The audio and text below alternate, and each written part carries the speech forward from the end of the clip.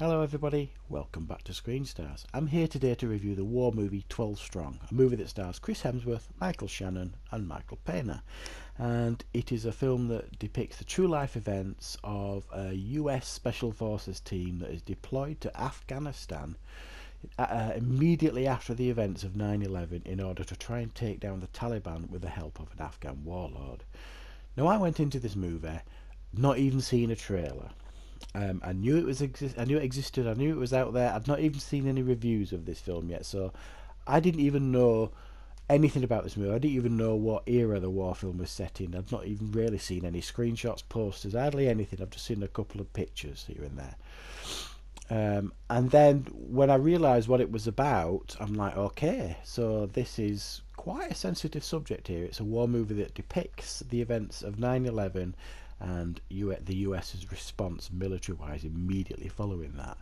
So I thought, okay, this hopefully they're going to handle this with a little bit of care, because let's be fair, in the past, the US, America, when it comes to making movies, especially war-based movies that they've been involved in, have been known to stretch the truth a little bit. Now, okay, you're making a film, you're making entertainment, but I think if it's a true life event, you have to be factual to the events. Now, I'm not saying this movie isn't factual to the events, because to be fair, I don't know. I've not researched it particularly well. And as a movie itself, this is fine. It's not a bad film at all. But what bugs me a little bit about this movie is because it says it's based on true life events, or inspired by true life events, whatever they want to call it these days. And then it is such a sensitive subject.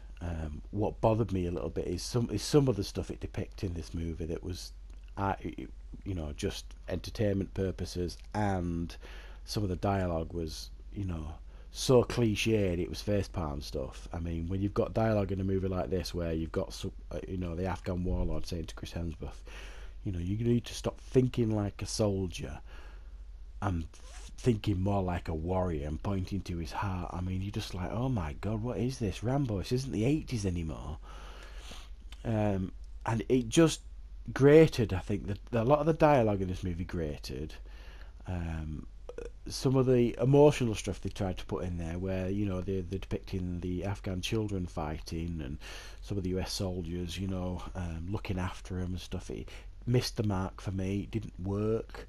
I don't.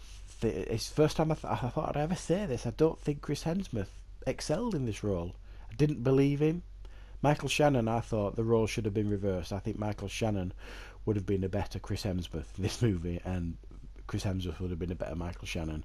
I would have believed it more. Michael Shannon has a much more presence, much more authoritarian figure, and the roles were reversed. It was Chris Hemsworth who was in charge, and it was just for his star power. That's all it was. It didn't work for me, the casting.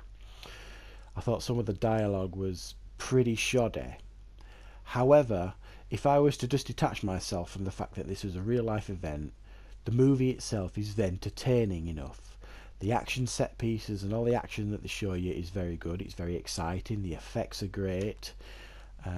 It's a little bit stereotypical in regards to good guys and bad guys. All the Taliban are wearing black, which may well have been the case. I don't really know, but it just depicted them as these evil Afghans. You know what I mean? Wearing black and all having dark makeup on and under their eyes, and I'm evil because I've just shot a teacher in a village business. It was just like, hate me because I'm telling you to hate me, and I would have preferred a bit more of a balanced approach. Not that I think the Taliban deserve that particularly, but I think it would have made a better picture if they'd have added a little bit more of realism and professionalism and politics in there, just a little bit. It was all told from one side, and it felt too top heavy for me in regards to its approach to its storytelling. But like I say, if you just want to watch a well-made war movie, there are better ones out there. I'm not going to lie, a lot of better ones. But this is certainly entertaining enough, and I was engaged throughout. I did enjoy the action. I just didn't appreciate some of the casting choices. I thought were a bit off. Michael Payne, who's usually fantastic in everything, was just there in this movie. You know, he was just a character. And that's not usually him. He usually has standout performances in most of everything. He was just there. And I think the Chris Hemsworth and Michael Shannon roles were miscast. And I thought some of the dialogue was pretty cliched, and the movie itself is a bit cliched. But it's entertaining enough just as an action war movie, so it might be worth a watch from you.